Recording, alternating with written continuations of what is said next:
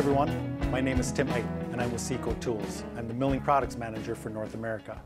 The product that we're talking about is an RNMU R220.28 button mill, double-sided. The insert, it's an RNMU 12 with 16 cutting edges, and it has the indexing flats similar to a double Octomill 05, similar size as a matter of fact. However, the cutter body itself does not use the pin locations like the double Octomill does.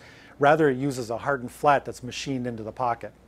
So that gives us a little bit better application security and gives us more area for the insert to make contact with the body. The maximum depth of cut is 236 thousandths or 6 millimeters.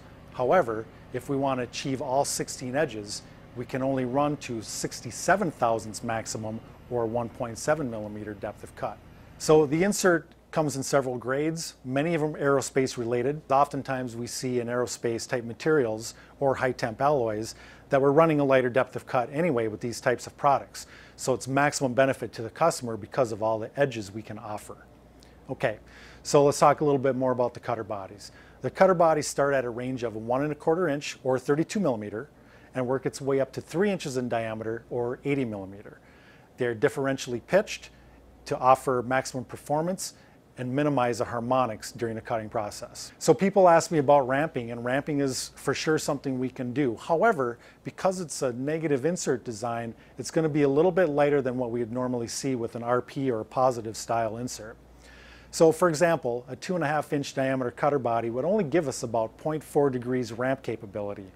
And the cutter system is capable of helical interpolation as well, but at that lighter ramp angle. I want to talk a little bit about average chip thickness, because that's really important, especially in high temp materials, is average chip thickness and maintaining that.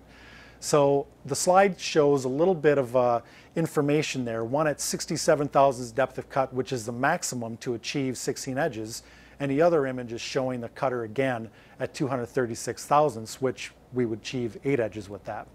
But if you notice the difference between the two, the working diameter changes quite a bit between the two images. So it's important to be recalculating our working diameter and recalculating our RPM based on what that working diameter is and the surface footage that we're going to be required to run in that material.